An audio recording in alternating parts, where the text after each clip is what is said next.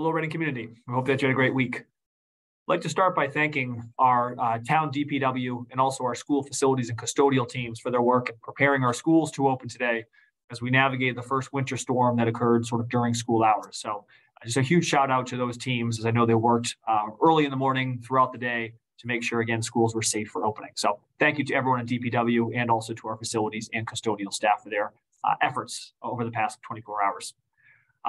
This week, we have two updates and also one shout out. First updates around CPACs. You'll see in the written newsletter a update to a updated CPAC flyer. 4 items in the CPAC update. 1, information about the lottery for Swim Buddies, which is the Burbank YMCA's new adaptive swim lesson program. 2, the slides from the January 17th presentation with attorney Lisa Kukier around special needs planning, which will provide topics on wills, guardianship, custody, and special needs trusts, and more. 3, you'll see a request for 3 to 4 parents to serve on a committee to help student services look at the implementation of program review recommendations, and that would be meeting about every other month over the next year. And then lastly, an upcoming event around bullying and what parents need to know, which is a virtual parent training. So again, all of that information is in the written newsletter. Be sure to check that out. Second update, it comes from our health service department. So health service department, there's some written updates in the newsletter. Wanted to flag sort of 4 things for the community. 1, just asking families to continue to monitor for symptoms for both COVID and flu as we continue to see cases in our schools. 2, reminding families of our testing protocols, that we do continue with symptomatic COVID testing in schools. And we have extra take-home test kits if families need those, families and staff.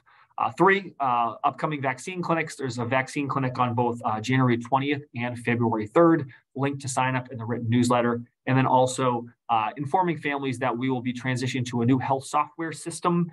You'll be receiving an email about this, but this will allow parents to directly message school nurses, update their child's emergency contacts, medical conditions, and securely upload medical documents to their child's health record. So more information to come. You'll receive an email about that. I'd like to close by giving a shout out to all of those involved with Monday's MLK Day event here at RMHS, which was a collaboration between the annual collaboration between the town and the schools. And it was a really powerful event for our entire community. I'd like to give a special shout out to some of our students who I think really shined during the event. Of course, to Jeremiah Stanford and Sophia Ortons for emceeing the event. And also then our RMHS Jazz Ensemble, our RMHS Mixed Choir, and our Students of Color and Allies for Equity, Justice, and Inclusion. I think their leadership, their advocacy, and sort of their organization in this event, I think helped put together something, again, a really powerful event for our entire community. So thank you to all those in the town who helped support, and a special shout out to all of our students for their passion, for sharing their talents, and again, for their advocacy. We hope everyone has a great weekend. Go Rockets.